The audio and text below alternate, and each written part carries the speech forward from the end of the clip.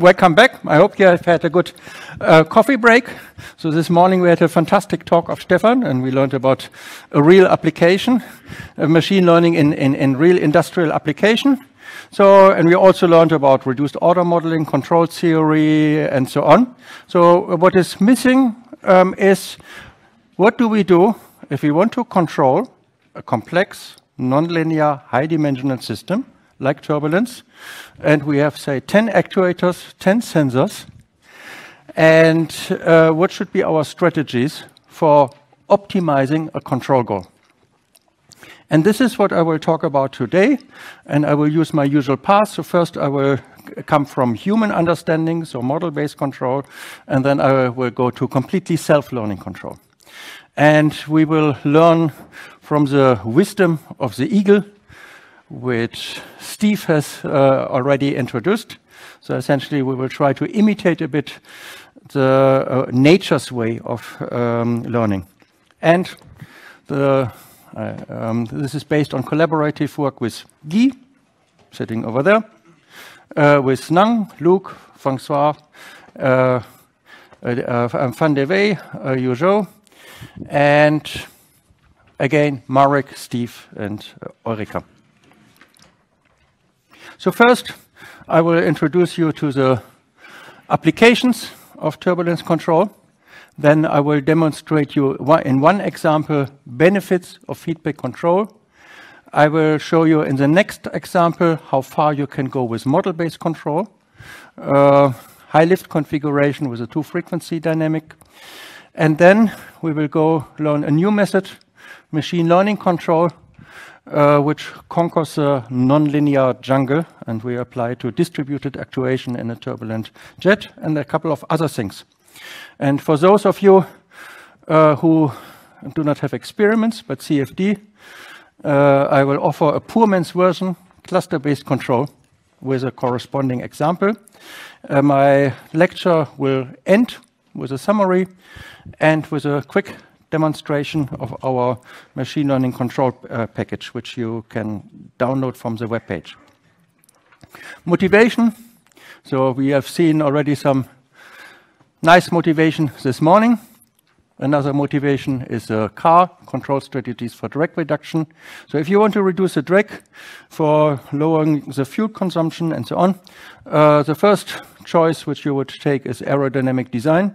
So here you see a car, a concept car of Renault, obviously very aerodynamically designed. Where can you see that? What is aerodynamic about the car?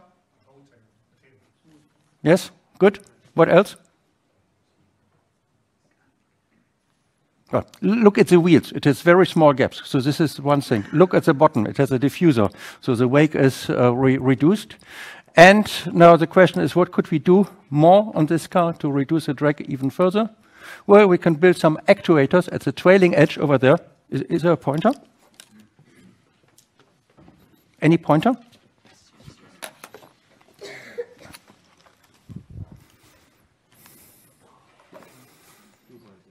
Okay. So we could make some actuation here at this trailing edge. We could blow, or we could suck, or we could do high multi-frequency forcing. Here we can do it blindly, but of course the best is if we include the flow state, so if we do some closed loop control. So this is where we have the largest opportunities. And actually, a lot of these things have been done. If you go to a magazine called Research and Development in 2004. You see this car, and you see here the simulation with an experiment with a actuation off. So the wake has a certain shape. So now you have zero net mass flux blowing here. There's a change in the wake structures. What is most important, you gain something like 20% drag reduction at 90 kilometers per hour.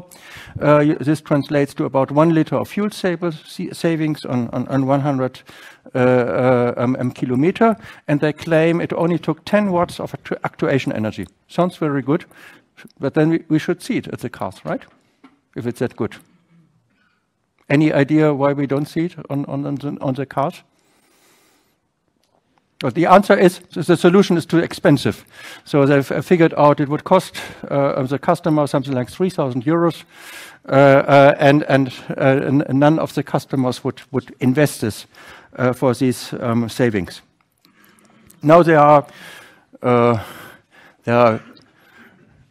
myriad of other applications. You have seen these examples already in Steve's talk. You can go from simple academic configurations to more practical ones, trains, cars, wind turbines, engines, and so on. So there are myriad of possibility of doing turbulence control and doing closed loop control. At the end, you will always have a dynamical system. So your plant, you want to reduce the cost. For instance, the drag, you have some perturbations into the physical system. So this is called real-world conditions. And you never know the full flow state. You only have some sensors, and you have to use the sensor knowledge to build a controller, and the controller drives the actuators. And there are several possibilities now. You can do open-loop forcing. Very famous is periodic forcing. This is very frequently used. You can do closed-loop control with sensor feedback, or you can do a combination of both. And you have seen this slide already, so I will give you more reasons to get inspired by this path, by the machine learning path. I want to show today that you can actually do the control optimization in the plant where you would not be able to do it with a model-based paradigm. So, Stefan, I'm sorry, I explained it already in my first talk. So now we benefits of closed-loop control. In my first lecture, we have discussed the wake stabilization with a hot wire sensor here and a volume force here, and the controller was derived by some model, so by some three-dimensional model. And if you want to stabilize a flow, of course, you need feedback. You cannot stabilize a flow without feedback. Now the question is, isn't this a bit academic? What do you do in the experiment? Well, here we have an experiment. D-shaped body flows from left to right. The goal is to reduce the drag. You have a couple of 15 pressure gauges. You can blow and suck on both actuators independently. Reynolds number is around 40,000, so it's reasonably turbulent.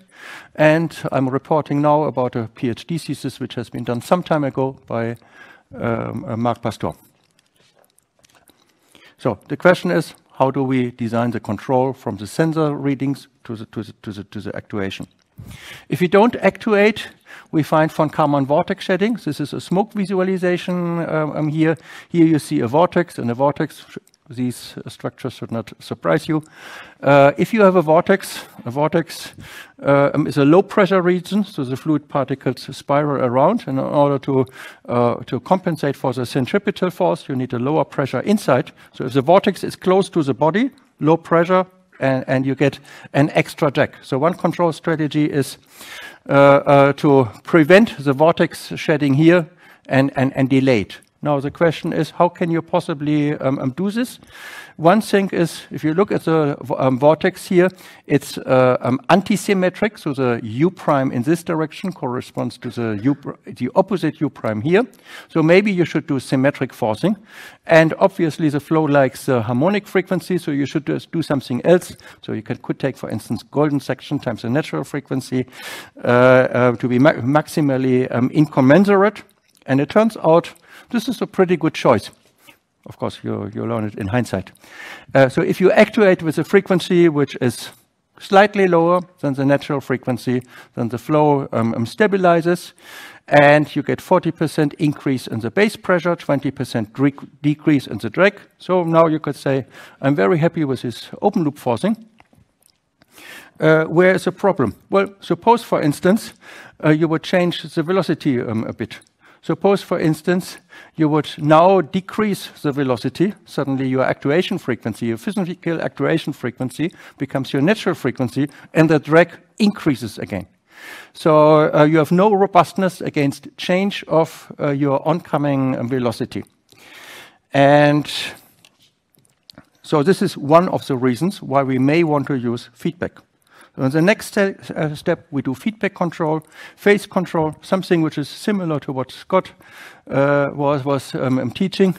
And now we get the same drag reduction, but now for all Reynolds numbers. So we can change the Reynolds numbers, and we still get this 20% drag reduction, and we also save on the actuation energy, 40% actuation energy. So now with every watt which we invest in the actuation energy, we gain 5 watts in the towing power. So this is energy, very energy efficient. By the way, you can also stabilize the wake with high frequency forcing, but then your energy investment would be significantly larger. Now there's one application where you cannot do anything with open loop control. Suppose, for instance, one of the actuators fails. You can only actuate on the lower side. So in this case, I can tell you open loop control will not work, and you need to do some type of closed loop control. You get the same drag reduction, the same energy, and again, this is not doable open loop. So this is a motivation why feedback maybe how feedback is beneficial for instance, a wake stabilization. So you came here also for some math, some equations. How can you treat these things on a more physics-based way? Well, you would typically start with a velocity field corresponding to the steady solution, and then you have a fluctuation. The fluctuation is harmonic. That means it can be spent by something like a cosine mode and a sine mode, so essentially two-dimensional approximation should be reasonably good enough. So we have seen now enough example of this case. The linear dynamic looks something like this. So these mode amplitudes behave like a growing oscillator, and you can actuate, and we can change, rotate the mode in such a way that we only affect the second oscillator. So this is single input control here. Now, how can we simplify things? We can now write things in polar coordinate and look at the growth rate, the natural growth rate corresponding with the linear dynamics, and you will quickly figure out this corresponds to that. And what does actuation do? The actuation is an extra term. So this one is a instability. So this one will always lead to the growth. So now you have to design your actuation in such a way that this is negative. How can it be negative? Very easy. If A2 is positive, then B must be negative. If A2 is negative, then B must be positive, and so on. So essentially, the sign of B should be opposite to A2. What we want to stabilize the dynamics, so we want to make sure that it decays exponentially fast. So essentially what we want, our controlled dynamics, controlled stabilized dynamics corresponds to this dynamics here. And now we would like to get a controller for this purpose. So a naive choice is the following. You take this equation here and invert it and solve it for B. Where's the problem? You divide by A2, and suddenly you get infinite control. Obviously, this is not a good choice. But you can go do something simpler. You can make the ansatz B equals, you make a linear ansatz with opposite sign. And now you can determine the gain such that the equation is satisfied in a one period averaged sense. And then you arrive at such a controller. You see here, if the more you want to stabilize, the larger the gain. The more unstable the flow, the larger the gain. The more effective the physical gain of the actuator, the smaller the gain. So this controller makes perfect sense. What I'm showing you here is called energy-based control. And the advantage is I've taught you this now in 3 minutes. So you don't need to go through the control theory textbooks. This is one advantage. So it's a very simple approach. There's another advantage, namely, since it's an energy-based approach, it also works for nonlinear settings. So we have used it for most of our approaches. So this is linear full state feedback. Here you see an example. So we choose some parameter, growth rate 0.1, frequency 1, gain equals 1. So the story is always like this. If a coefficient is not necessary, set it to 0. If it's supposed to be small, set it to 0.1. So G equals 1. And if we want a controlled growth rate which is opposite to the natural growth rate, then this implies that the gain should be 0.4. I could explain why, but I will not do so in the moment. In the dashed line, you see how things spiral outward, and at some point control kicks in, and now we spiral inward again. Control designed, finished. And you see it's a bit elliptic. Why is it elliptic? Because essentially you can only act in this direction. So when you are here, you have a strong gain, so you can significantly reduce the amplitude. If you are here, you can do nothing because your control has to be 0. So now we have a perfect understanding of linear control and a very simple method of doing so. Why is this of relevance for turbulence? So this is linear control theory. We have heard the exquisite talk of Scott. So there are a number of nice things you can do in addition, which energy-based control does not deliver. So you can guarantee optimality of the control, guarantee robustness. You can do state of the estimation from sensors, sensor-based control, and so on. So lots of nice things. Why is this in my lecture about turbulence control? Well, you have oscillatory coherent structures. You can have a dynamical model, a calibrated dynamical model for those. And at the end, you will always arrive at some phasor control for the dynamical system. So your control will always be the measured phase minus a difference, and then cosine, and then some gain. And you could also use empirical identification of the phasor gain. At the end, you only have two parameters in your control law. To some extent, you don't need the model. So the model comes as an ornament to your publication or to your understanding, however you see it. We have also talked about nonlinearity. So there is one nonlinearity associated with Reynolds stress. The average flow does not stay as a steady solution. You move away. So we have seen it in my first talk. Now you decompose the velocity field in the steady solution, in the first harmonics, and in the mean field deformation. Again, first harmonics, mean field deformation. You get such a dynamical systems, which we have discussed earlier. So there is an oscillation where the growth rate is determined by A3. So A3 is the shift mode, it's a base flow variation, and this is proportional to the Reynolds stress. And so effectively you have a locally linear dynamics which you can control. It will not surprise you that the control design works. Let's look at one solution. There's a periodic solution to this system, which is shown here. In weakly nonlinear stability theory, you say the growth rate is proportional to the Reynolds number difference to the critical Reynolds number. So the further you go away from the critical Reynolds number, the larger the growth rate.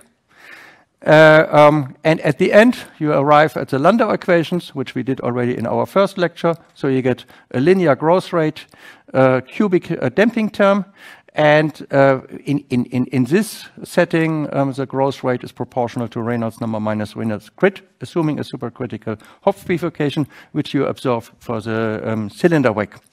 So typically, you can relax this. So this is not really necessary. You can identify also a model even at high Reynolds numbers. I just mention it for completeness because there are a number of publications who do similar approximations from a stability perspective. So how can we design the control? very easy. We do the energy-based control. Then we get something like this. We get practically the same controller, except that the growth rate now is the natural growth rate minus the mean field bifurcation. So this arises if we take the local linear model. So this is a justification of the linear parameter varying control. And essentially what this equation says, if you are in the limit cycle, then this growth rate should be 0. That means your actuation should be lower. But if you want to go closer to the steady solution, then your gain must increase. Now there's a sweet spot. At some point you have stabilized the flow, and then also this A2 goes to 0. So initially you have to ramp up your control, and then you have to decrease your control to 0 after stabilization. So this is the situation again. So now A1, A2, we live on the mean field paraboloid, which we have seen already now a number of times. You spiral outwards. At the end, you end up on a limit cycle. And then we do our control. You see the red curve here. And then we move downwards back to the limit cycle. If you want, you can try these type of things. So control design is easy. Modeling is also easy. Again, why am I teaching it? Well, there are oscillatory coherent structures. The base flow modulation on the mean field have been frequently experimentally observed, and what we found in our collaborative research center for flow control, if you don't take into account the base flow variation, then your control may not work. So this is a critical enabler for control, and which is also increasingly realized in JFM publications. And we also can identify the mean field paraboloid from experimental data from turbulent flows, where you would not initially expect them. Good. Now we go to another configuration, closer to what Stefan was teaching, high lift configuration. So this is a old-fashioned design, 3 sleds. We want to increase the lift. For this, we can do blowing and suction here at this point. Our plant is a MK epsilon model, and we do a 2D unsteady runs, structured grids, and so on. The purpose of this exercise is to explain why high-frequency forcing mitigates or increases the lift and also reduces the drag. So this is reduced order modeling for understanding, which at a later time we also use for control. If you look at the unforced flow, you see these type of streamlines here. So there's some vortices. If you average, one vortex here persists. Of course, this is not good. And if you look now at the fluctuation, you see heavy vortex shedding here. This is not good. So I've flown once in a Lockheed 1011, and when it was landing, high lift configuration, I could really feel the vibration. So this must have happened there. If you do some periodic forcing with a frequency which is 80% larger, then you get a much more streamlined configuration. So in the average, this is just a small fluctuation, and the fluctuation which remains is high frequency shear layer structures, which you see here. So here this gives rise to a 15% lift increase, and we would like to have a dynamical model explaining this.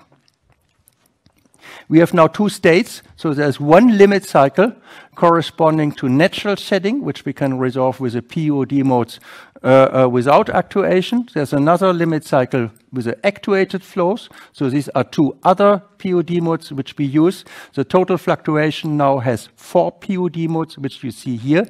And the base flow somehow has to respond to the strengths here and the strengths here. And as I will explain in a second, each of these Reynolds stresses from this fluctuation and this fluctuation changes the base flow. So we get 2 additional shift modes or 2 additional modes describing the base flow variation. So here you can have a forced transient from this limit cycle here or natural transient back. And this shall be described as such a dynamical system. And the fluctuation drives the base flow. So we derive the base flow effectively from the Reynolds equation. And the actuation is modeled essentially by the blowing and the suction here and the derivative. The reason is the following. We want to have a cosine and sine signal, and we never know to which phase our actuation communicates. So this is a model at which we arrive with some mean field consideration. I ask you to believe it for a moment. So this is what you arrive if you do harmonic balances. If you look at the first, if you look at the harmonics, contribution of the harmonics of the natural shedding and actuated shedding, what you see here, a dynamical system with two oscillators, one oscillator here, one oscillator here, and the actuation on this side, and the actuation only affects the shear layer structures. And without forcing, this growth rate is positive, so vortex shedding will always want to occur. The shear layer vortices are always negative, so without forcing you would not see them. So you have a damped oscillator here, which you need to excite, and you have a forced oscillator, an unstable oscillator here, which you cannot directly affect, but somehow they seem to be communicating. How are they communicating? If you look at the growth rates here, you find that the growth rate of the unstable fluctuation has a positive value here. Then there is a component which gives rise to the cubic damping. So without actuation, this growth rate will go to 0 by this amplitude increasing. But if you actuate strong enough, you also mitigate the growth rate. So if this term is as large as the growth rate, then this growth rate becomes 0, and von Karman vortex shedding cannot exist. Of course, the frequency depend on both energy levels, the other growth rates, and so on. But this is the key equation which you need to keep in mind. And what this equation tells you, it tells you you excite one frequency, it changes the base flow, and by changing the base flow, it mitigates the linear system of the vortex shedding. This is an example of frequency crosstalk, which you would miss with any linearized approach. Any questions so far? Good. So this is a model. Of course, now I have to show you that the model is not only a fantasy. What we do, we fit our model to the U-runs data here, A1, A2 from vortex shedding, A3, A4 from the shear layer structures.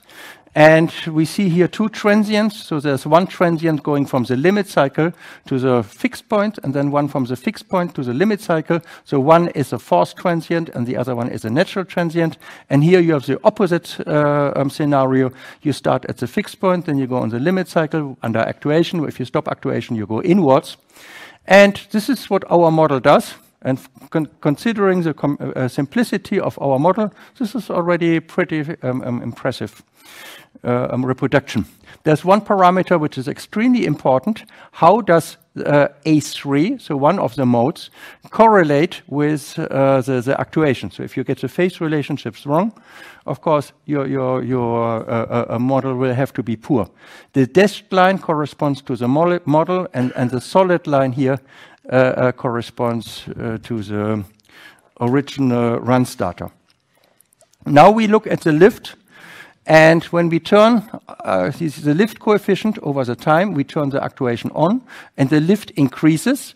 We see already the high frequency signature here.